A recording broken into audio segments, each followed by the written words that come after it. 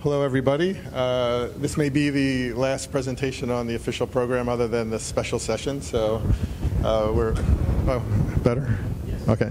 We're near the end. I'll be presenting today an introduction and progress report on the LENRIA Experimental and Analysis Program. That's a project of LENRIA, the Industry Association. Our strategy for the program is to perform the same LENR experiment that has been qualified to produce excess heat at multiple major laboratories. We'll produce reports on the conduct and results of the experiments at each laboratory. We'll then coordinate simultaneous publication of the reports in a major scientific journal. Our goal is a change of perception of LENR by the scientific community for very important people, government agencies, and the public. The multi-lab program, which is now called LEAP, was conceived in 2013. Since then, we've examined experimental options for the program. Last year, in 2016, we decided to base the program on the electrochemical loading of PD boron alloys, in particular the experiments of Dr. Melvin Miles, based on the materials of Dr. Imam. In recent months, we have been acquiring and testing equipment to produce a modern turnkey automated system. The program has 3 phases. During the first phase, the first thing to do is to rerun the PDB excess heat experiment, which we've done, and we're in the midst of analysis of the data, to procure new PD cathode material to include in the replicated experiments, and we've accomplished that. I'll explain that in more detail later. And to develop hardware and software for the program, and we're well along in that process. Phase 2 starts with documenting the LEAP experiments, procure funding for the second phase, and to clone the experiments to make a proper number of experiments. Once they're cloned, then we'll be placing the experiments in major international and U.S. laboratories. For them to conduct the experiments. We'll have the option, if we think it's useful, of allowing these laboratories to exchange cathodes, if we feel that would be helpful. The laboratories will present their papers to review committee, and the review committee will coordinate a simultaneous publication in a major journal, and if warranted, there'll be a media campaign to get the word out about results to the public and to government agencies. As we've gone through consideration of experimental candidates for the LEAP program, we started to have a conversation with Dr. Miles. And during that process, he suggested his PDB experiments because of their high reproducibility, the reproducibility he had experienced when he conducted those. So if we go into Jed Rothwell's paper, that summarized Dr. Miles' experiments, we can see a table of the various experiments he did, and as we move through, right at the top of this list is the NRL PDB alloy experiments. That they had a result of 7 out of 8, and that was published. But that's not the end, because Mel did a PDB experiment at NHE in Japan, and that was published, so we now have 8 out of 9 with NHE Japan and Sapporo published successes with this particular experiment. If we want to break it down, we can go into a paper of Mel's where he summarized all his experiments, and we can break out just the PDB experiments. And what we have are 8 experiments. Dr. Imam created 3 types of PDB. He created a 0.25% PDB, he created a 0.5% PDB, and he created 0.75% PDB. 2 out of 2 of the 0.25% PDB experiments were successful. 2 of the 0.5% experiments were successful, and 3 out of 4 of the 0.75% experiments were successful. And we can note that of the one cathode that did not work, Dr. Miles reported being able to observe defects in the cathode material. There was a fold over. It was not a minor defect. It was something that was very visible. So to these 8 experiments, 7 out of 8 that were successful, we can add the NHE experiment. We can add an NRL experiment that's not well known. And we can add the replication that we just did, which will give us a total of 10 out of 11 experiments that were successful using this material. So we feel this is a solid experimental base behind the experiment that we chose. Many of you are familiar with Dr. Miles' HE4 to heat correlation experiments, and this is more or less a sidebar, but I did want to point out that of those set of experiments, one of those experiments was in fact with the PDB cathode. It was the 0.75% cathode. That particular cathode, which was one of a set, actually produced the largest excess power in that set of experiments in the HE4 heat correlation. So a little bit of a sidebar, but I thought it was interesting. We earlier discussed the NHE experiment that Mel did. He was in Sapporo, Japan, in the New Hydrogen Energy Laboratory, NHE, for work sponsored by the New Energy Development Organization. He was there from October 97 to March 1998. Here's the NEDO final report of Mel's work. He conducted 4 types of experiments there. He did pure palladium cathodes. He did palladium alloy cathodes. He did co-deposition, which was something we were interested in at one point, and he did fluidized bed experiments in cells. If you're curious, that's something worth looking up. It's a very interesting experiment. But we're interested in the palladium alloy. So let's go to that section of the paper. I'll try to pull out the information we need out of this dense paragraph. But essentially, he conducted 3 experiments using PD alloys. The one we're interested in is the PD 0.5 cathode. That cathode was 4.71 millimeters by 20.1 millimeters, and it was designated as A2. The results were published. Here's the graph of the results. You can see that it's a little bit noisy, but you can see that the maximum excess power achieved was a little over 250 milliwatts. We feel that's good, and that a result like this could be a good candidate for the LEAP program. Let me go back one. So Mel had let us know that he thought he had the A2 cathode from the NHE experiment. And that's a big benefit because we wouldn't have to create any material, and also we'd have the ability to do a qualification experiment to determine whether this material still worked and to make sure everything was right. Mel looked for it after our discussions for a few weeks. He couldn't find it. He had pretty much gone through most of his stuff. There were still a couple places of the house he couldn't get to, so he invited me up to see him in Ridgecrest. Ridgecrest is the home of the China Lake Naval Air Weapons Station, where Mel worked as an electrochemist and researcher at the labs there. It's about 2.5 hours from where I am. So I headed up to Ridgecrest. This is a view of the town from up on the hill. It's pretty much in the middle of a desert, and you see a lot of planes flying back and forth for the Naval Air Station. Here's Mel, part of our extracurricular activities. He actually got me into the Naval Weapons Station. It was a kind of an interesting experience. So I'm visiting Mel. I'm there for about 2 days. We go through everything. We go through attics. We go through boxes. We go through closets. We go through file cabinets. We go through chests. We looked everywhere, and we pretty much came up blank.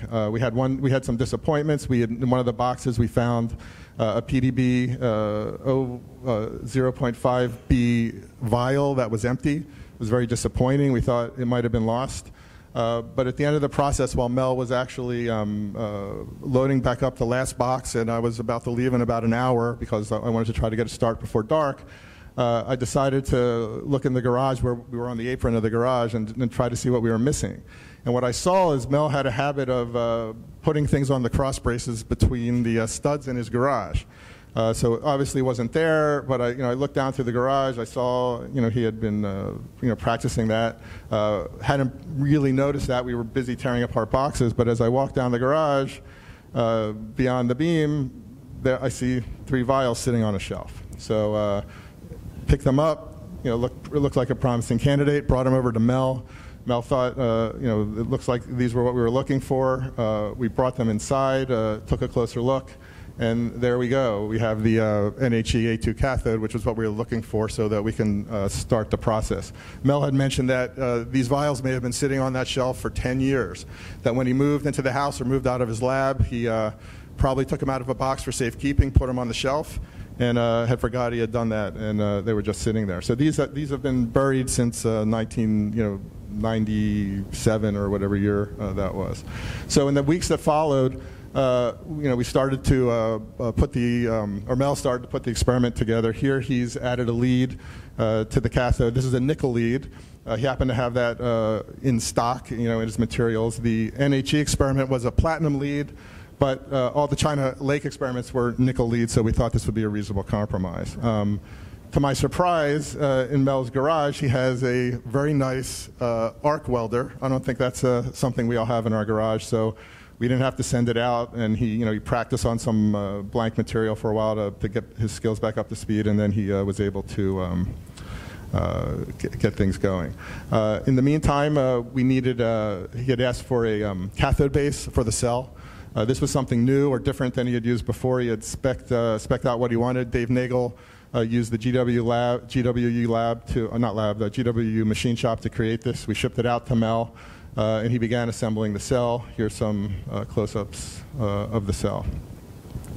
So now we're ready to begin. So here's Mel's equipment list. Mel has older but high-quality equipment. One of the issues for us going forward is it's not automated. It's not PC-driven. What Mel does is he goes to his house in Ridgecrest. He runs the experiment during waking hours. He records his data every hour or so and goes to sleep and then wakes up the next day. We would like to run it 24/7 and to have as little operator intervention as necessary so that the labs will be more interested in taking it so they don't have as much overhead to run it. So just a quick overview. He runs a Princeton Applied Research 362 potentiostat galvanostat. He runs a Cole-Palmer thermistor thermometer, 5 channels. He runs a GW digital multimeter, and he runs a Techni 10D circulator bath. So here's his setup. I don't know if this was our experiment or if this was the China experiment, but you can see it running. I don't have a close-up of the calorimeter, but in the bath you can see it. It's his custom calorimeter. It's a copper tube. It's Home Depot materials essentially. There's an inner and an outer. He likes it. I wish I could show you something closer, but that's pretty much what I have. For that calorimeter, here are his equations. These are the equations he presented in China at SICCF 20 to represent the experiments he did there. So here are preliminary results. Not as much as we had wanted, and these are not complete. This does not include the power due to gases exiting the cell, and Mel feels this will add up to 20 milliwatts excess power. There's some things that happen in the cell that we think were problematic, and we'll solve those the next time, so we're hoping to have a much better result. I'm including this picture for the reason that I think it helps to validate our approach to this experimental regime, which is to institutionalize the replication of these experiments. What you can see here are bubbles coming from under the base and from between the cathode and the base. This you might consider to be the most mundane, simple part, that it's a no-brainer, that it couldn't create any problem. And here we are with this most simple piece potentially creating a situation where we had adverse conditions that might have limited our experience. So I think Mike may have mentioned it or someone else that if you have an experimentalist build this, there's 100 ways to make a mistake. I think Mike mentioned yesterday that we're not replicating these things perfectly. So if we can make our mistakes, fix our mistakes, and then put these things together so they arrive, so the variables are very limited, I think it helps our probability for success. So Mel says Dr. Eamon's PDB cathodes have now shown excess heat using 4 different calorimeters. There's the China Lake calorimeter for the 7 out of 8. There's the NRL CBAC. That was an unusual experiment, but there's that one. There's the FP Dewar NHE, and there's Mel's Ridgecrest copper calorimeter.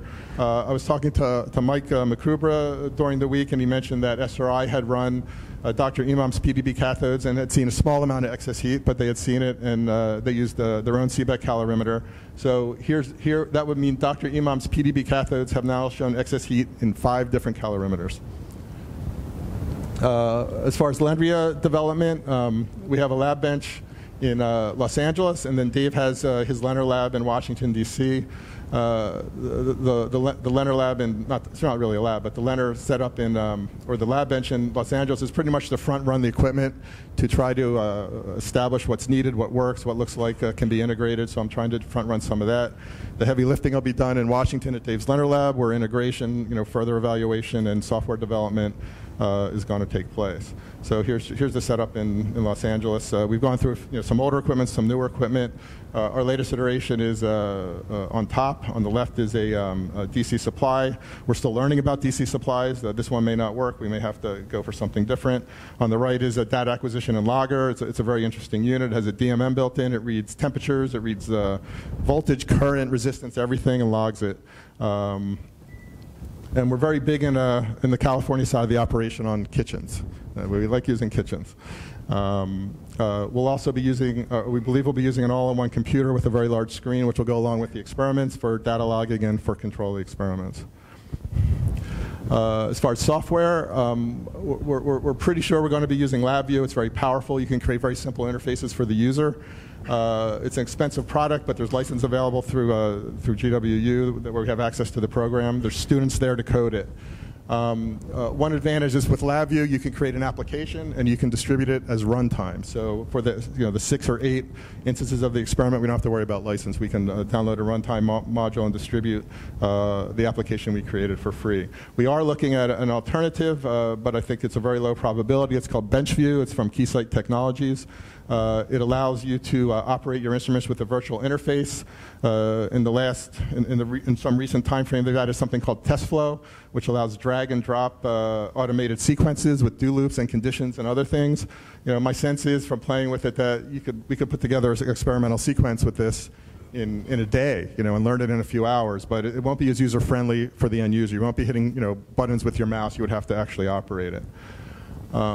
As far as material for the distributed experiments, we thought we were going to have to create PDB. We thought we'd have to create new material, even having the A2 cathode and qualifying it, which is fine because Dr. Imam, who created the original material, is on the team. However, fortuitously, we've obtained a historical ingot. This is an ingot that was made and was part of the original batches of the PDB that were represented in the tables and the papers that I showed you earlier. If we made new PDB, it might work, but it adds a variable, it adds an unknown. We don't know if this is a magical material. Maybe it is. But in any case, we think having the original material increases our probability for success. We need to send it out to be swaged and into rod and turned into cathodes. With the amount of material that we have, if we create cathodes of the diameter of the NHE experiment, which are 4.7 millimeter, we'll have approximately 20 units. If we make cathodes with a 3 millimeter diameter, which is not an unusual diameter for these experiments, we'll have about 49 units. So if we need 6 or 8 for the program, maybe there's some duds, but we should have a significant number left over. So even though this is not a discovery program, this can turn into a discovery program if we have success, and we can distribute these cathodes to experimentalists in the future to work with them for scientific purposes and not perception change purposes. Here's quadrants of performance. Mike, I think, mentioned a little bit this yesterday. If you're going to do an experiment where you want to change perception or convince people, I think we want to be in the upper right-hand corner, high power, high gain. We don't have that experiment. We're moving towards reproducibility, and it turns out that the reproducible experiment that we have is in the lower left grid, which is still good. But with the success of this program, we were hoping we'd have a strong enough result that the program itself could create the tipping point in the change of perception on its own. The information will be good, it'll be convincing. That it might not be enough to change everything, but we believe it will be enough to begin the change of perception that is necessary. And because we have the multiple labs and everyone coming together in a very organized way with very competent people, we think it's going to introduce reputational risk to critics. so that the folks who typically come out of the woodwork and unthoughtfully criticize these experiments will have to think twice about it. We want critics, we want skeptics, we want thoughtful thinking, but it will make people who do so in a knee-jerk way to think twice, because if there's 6 or 8 labs that are spread out across the world with a good reputation, if they criticize this and they don't do it in a thoughtful way, it's their reputation that becomes at risk. Here's some pictures of our collaborators. Here's Dr. Miles and Dr. Imam with Martin Fleischman. This picture was in a paper they did together regarding the PDB alloys. Here's a good photo of Dr. Nagel in San Leandro from back in the day. I'll put that back up again for a minute. You gotta.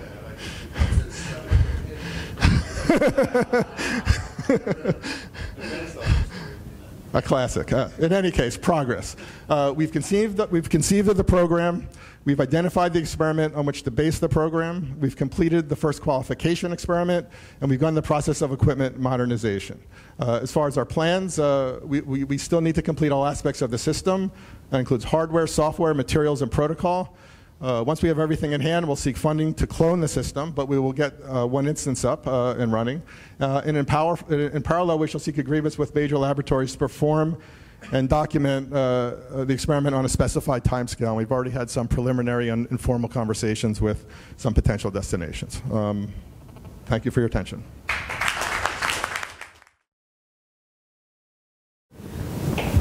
I have a small remark, actually, about the acquisition system you're using. And we've been discussing that privately with National Instruments. Keysight is not also very aware of that. But when you're switching between, Francesco knows that very much. When you're using a switching unit with relays, and you have a power supply that is said current driven, it's actually not really current driven. It's compensated by a DAC, a 16-bit DAC back and on, and you have a control loop inside. So when you're driving current and changing suddenly by switching with the switching data acquisition unit you will have some transient factor in it, and it might give you a wrong value. So it's just. I'm not sure we'll be switching power with the data acquisition and switching it. I think the power will go directly from whatever DC supply we use into. It's not that. It's measuring a voltage is non-intrusive. Okay. Measuring a current is. Okay. We'll talk about it after, because we could talk further. Yeah, I was curious if you're going to measure any other signatures other than just heat. You didn't say anything about it. This is just looking for heat. Just looking for heat. Additional questions?